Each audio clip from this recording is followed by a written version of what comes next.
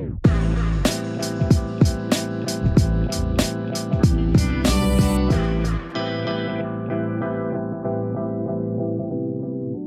folks, thanks for tuning into this week's Stacker Chat. Stacks is smart contracts for Bitcoin, and I'm joined by Munib Ali, Stacks founder, for your weekly updates. So some exciting news came out this week, more details on Hyperchains. And we've been talking about Hyperchains and the scalability that they can bring to Stacks for a little while. But I wanted to start first by actually zooming out before we dive into some of the details. One of the things that we talk about a lot is how blockchains, make different trade-offs between performance and decentralization. Why does it matter that we build in layers and optimize for decentralization at the lowest levels to settle on Bitcoin? Yeah, I think that's a very important question. So if you think about a lot of kind of like different blockchains that came out in the last few years, there's a general trend that people are optimizing for faster speeds. And the question that a lot of people don't ask is that what is the trade-off that you're making, right? Like, because in distributed systems, there are always trade-offs. There's no kind of like magic bullet. If you're trying to optimize for one thing, you're likely doing that by sacrificing something else, right? So I can give a little bit of an extreme example to basically make it clear, like the difference between, let's say, Bitcoin or Stacks, or something that is highly centralized, or where mining is whitelisted to people who own data centers, basically, right? So you can't even be a miner on the network. I won't name a blockchain, but there are a bunch of these out there where it's you can't even be a miner on the chain, and you need to have very high-powered, basically data center nodes that have a certain bandwidth connection to be able to kind of like mine on that network, even if you quote unquote can call it mining. Right. So that's the spectrum. Whereas Bitcoin or Stacks, like you could literally kind of like run a node on a Raspberry Pi, and your internet connection could be anywhere in the world, right? Like a normal person on a laptop could run a miner for Stacks, could actually be a full node participant. So I think that's kind of like the spectrum of things. And we wanted to be more on the decentralization side of things, because fundamentally, the way we approach kind of like Web3 on Bitcoin is effectively that your foundational layers need to be the most decentralized, right? Because you could always build faster, less decentralized things on top of more decentralized things, but not the other way around, right? If your core blockchain layer is heavily centralized, everything built on top is at risk of centralization if the underlying blockchain is heavily centralized, because it becomes kind of like a single point of failure. So you can only go in one direction in a way with this layered approach. You can keep adding like more decentralized layers, or you can keep adding like slightly more centralized but faster layers. And that's how we think about it. So the Stacks is a programming layer. It optimizes for decentralization instead of speed, and effectively gives you fully expressive smart contracts in the programming layer. And now the work with Hyperchains is effectively adding a fast transactions layer. And I think we can get into some of the trade-offs that we are making for the design of Hyperchains, and how that would enable the thing that a lot of developers and users seem to care about, which is really fast transaction speeds and really high throughput volume. So you should be able to do a lot more traffic can actually be processed, and the speeds could be much faster as well. And that's the experience that people have been having on a bunch of different chains, and I've come to almost like expect that experience somehow, without really digging deep into like what are the trade-offs and decentralization properties of those systems. Thank you. And can we dive a little bit deeper? Would you be able to share more details in terms of the Hyperchain design, some of the use cases, and what's being optimized for by developers building the Hyperchains infrastructure?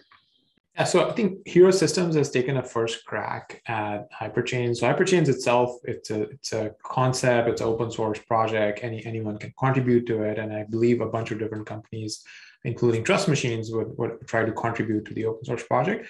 But it's great that Hero Systems has taken a first stab. They've kind of like gone ahead with an initial implementation and put up a timeline, which is great to see. And the initial design is effectively, I think, going back to earlier what I was talking about, there are a bunch of kind of like key properties that people should understand. One is that who is allowed to mine, right? If you have an open membership system, anyone can come in and be a miner. Like that's better for decentralization, but maybe at times not so good for speed, right? So let's say in a version of Hyperchain, you restrict the miners by the type of hardware that they have and the type of bandwidth connections that they have. Or even in the very early versions, you can even whitelist a certain set of miners who kind of like qualify and for running the initial version, right? So at that point, you're effectively, there is almost like a parallel layer of hyperchains that these miners are running. And it becomes more about how are people transferring assets in and out of the hyperchain and the Stacks main chain. So if you read the docs, there's a bunch of discussion around how assets would basically move into a hyperchain and then move out of the hyperchain. And what are the kind of like security guarantees around these transfers? So in terms of use cases, what you can imagine is that, let's say you're doing a new NFT drop, or you want to build a DEX that where you expect like a lot of trading transactions to happen on a regular basis. So you can do these high volume type of operations on a hyperchain, right? So you do your NFT drop, it's high throughput, low latency, you get your drop done, and then people can actually withdraw the NFTs from the hyperchain to the main chain.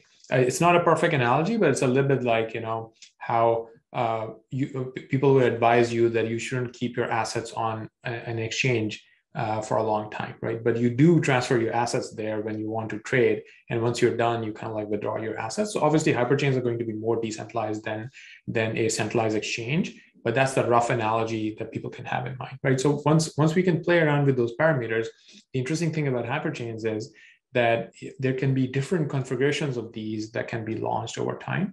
So the first one that Hero System is looking at is effectively a Clarity VM, so that, you know, the virtual machine is compatible with the Stacks mainnet, and effectively is trying to give you faster speeds in a network that's connected to the main chain. But you can play around with these things as well, right? Like, for example, you can imagine a different version where the miners, for example, can get elected by active stackers, right? So in some ways, stackers can have an input on like who gets to mine on this hyperchain, or further down the road, it's entirely possible that if some people want to program in a different language, right? This is more hypothetical right now, but you can have that support for that programming language in a hyperchain, and then just do the transfers between a hyperchain and the Stacks mainnet. Right, so that's kind of like the general architecture. I think people who are more familiar with subnets on Avalanche or parachains in the Polkadot world, they can maybe see some of the similarities in design that we are going for over here with hyperchains. Great, thank you. And how do you see hyperchains on Stacks maybe competing or in comparison to other L1s out there? Yeah, so I don't see them as competing with L1s. I think people, just like when people think about Avalanche, they don't really think of Avalanche and the different subnets. They just think of Avalanche as an ecosystem or a blockchain, right? So I think of these as like optional layers on Stacks. So people don't have to use a hyperchain, like the main chain is enough. For you, it has all the functionality. If you just want to use the main chain, great. But if you need higher scalability, so there might be certain applications where, you know, part of the application is deployed on a hyperchain. Or as I said, a mint is a great example. If you want to participate in a mint and that mint is happening on a hyperchain, then you kind of like need to have your assets there to be able to participate there. But in general, you can think of that as a faster transactions layer that basically that the Stacks ecosystem can benefit from. And Stacks itself is kind of like a programming layer on Bitcoin, right? So it's a little bit like you can see the trend here that we are trying to scale everything as layers around Bitcoin, which is a little bit like, you know, if you think about the internet has different layers, right? So the base layer is kind of like TCP/IP. Then someone kind of like built like the World Wide Web on top, and people started building like other things on top of it. So we view Bitcoin as kind of like the foundational layer, Stacks as the programming layer, and then Hyperchains is really adding the ultra fast transactions layer. Excellent. And we'll share more resources below, but could you give a rough timeline for Hyperchains? Yes. So I think the Hero has put up a rough timeline of like when the testnet is launching. I believe it's roughly April. And then they're looking at basically in stages. They're looking at like, okay, by this time you'll have like this feature set online, because developers can like start playing around with it as soon as the testnet is live, right? And I think the power of open source communities and decentralized ecosystems is that anyone can actually contribute to the code base and push it forward faster if you want to. And I know that at Trust Machines we would definitely be looking at resources that can help contribute to the Hyperchains project, because we see that as very beneficial to some of the applications we're working at. And I'm pretty sure there will be other developers out there as well who would really welcome this work, because I think the number one thing that I've been hearing after we saw a lot of growth in Stacks last year was the transaction speeds and the bottlenecks around mempool and so on. So I think it's safe to say that this is the number one pain point that a lot of developers and users have experienced. So I wouldn't be surprised if a bunch of other startups out there and developers, they want to contribute to Hyperchains and kind of like accelerate the timeline.